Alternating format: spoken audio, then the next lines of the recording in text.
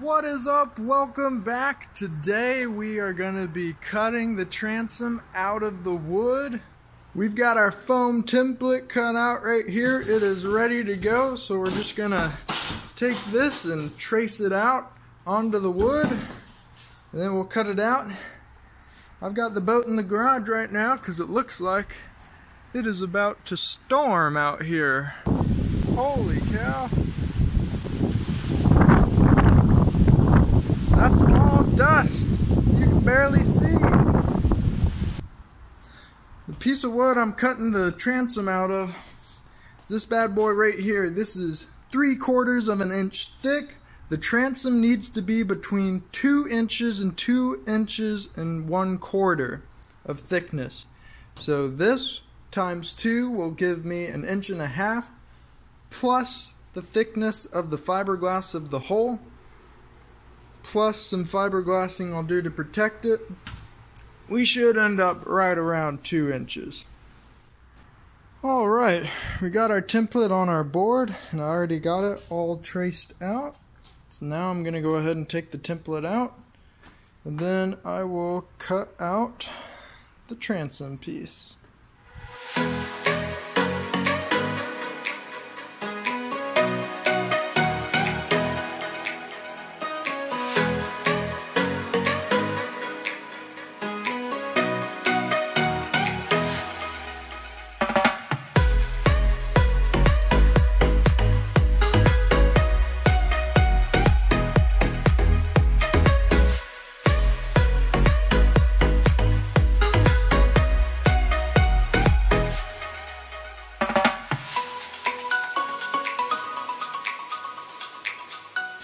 Alright, so we've got our first piece cut out. We already made sure it fits right inside the boat. Well, doggone, that looks good. Fits in there nearly perfectly, guys. I'm gonna go ahead and cut off a piece for the second layer of it, and I think I am gonna go ahead and do it the full size of this one just to give it the most structural support. There's really no reason not to. So I'm gonna go ahead and do that now.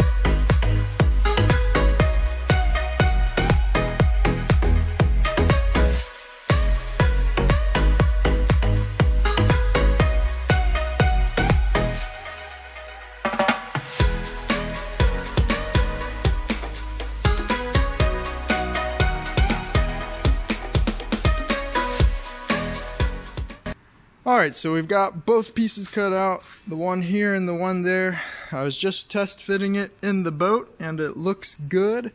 There is one thing I do want to change though. Before, on the existing transom, it didn't go all the way to the bottom like this, and I thought I would just go ahead and do that. But after reconsidering, I think water in the back of that bilge is going to sit at this level. So I think it would be better to just cut it off right there, so if there is any sitting water and there was any air leaks, the water wouldn't be able to get up to this when it's sitting. So I'm gonna go ahead and cut this right there and do the same for the other one. Then we should be good to go to sandwich them together with some PL glue.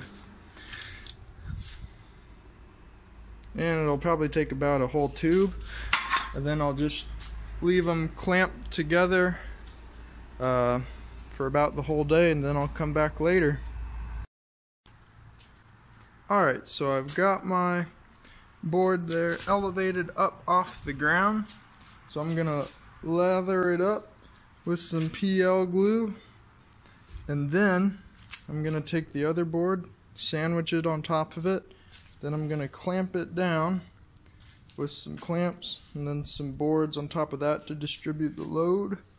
And then, even more than that, got a few big rocks there that I'm gonna stack on top to give it even more pressure to sandwich these together, form a very nice permanent bond.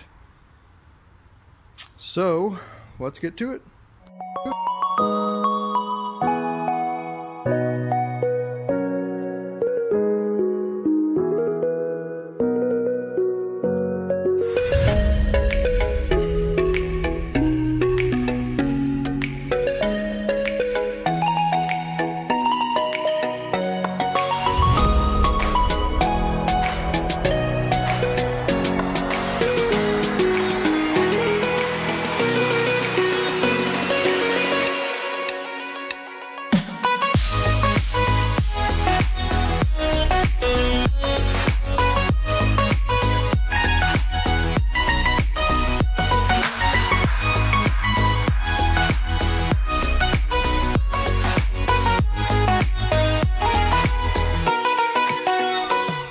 Okay, so I've got it clamped down as best I can.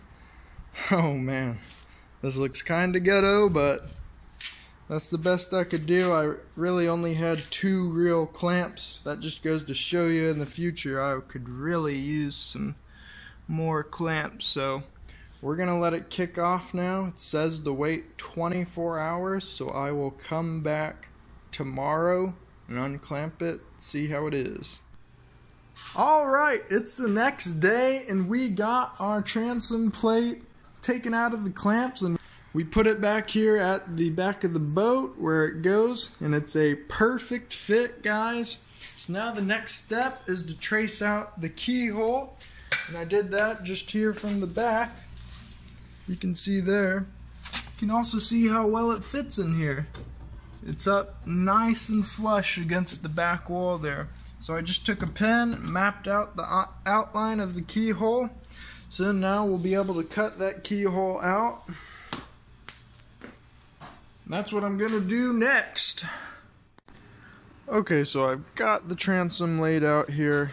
You can see the keyhole outline that we're gonna cut out.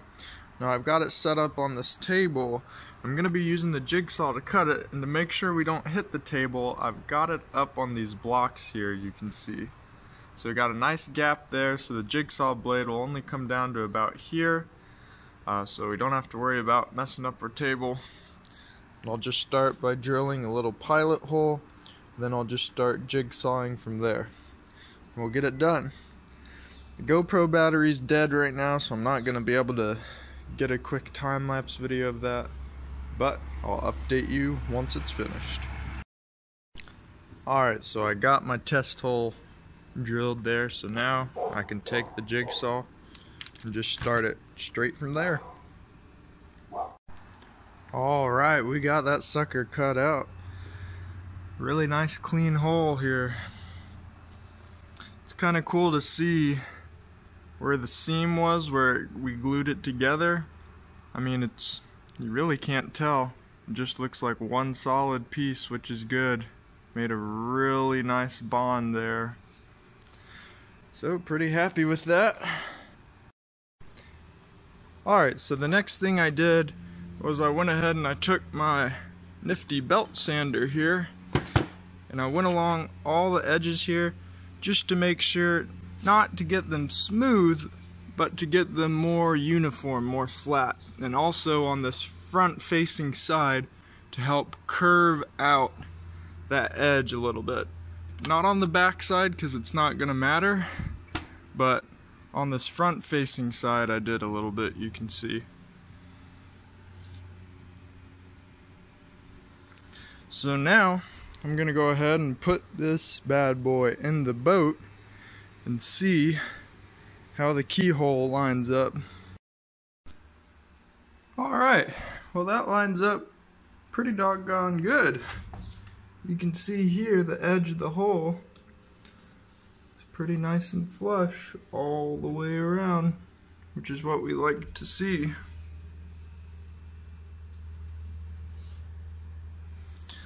So, the next step we're going to do is waterproofing the transom before we put it in.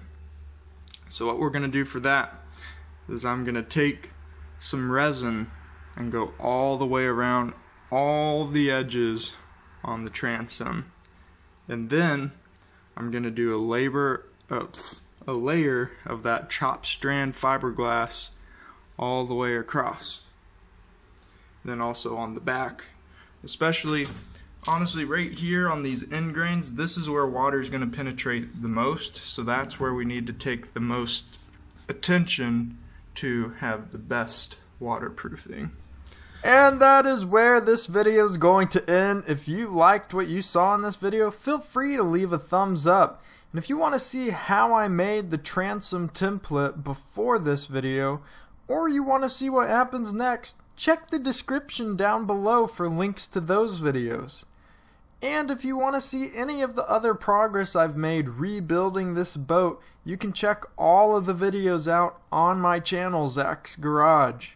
And finally, I just want to say a huge thank you from me to you for watching this video, and I will see you next time.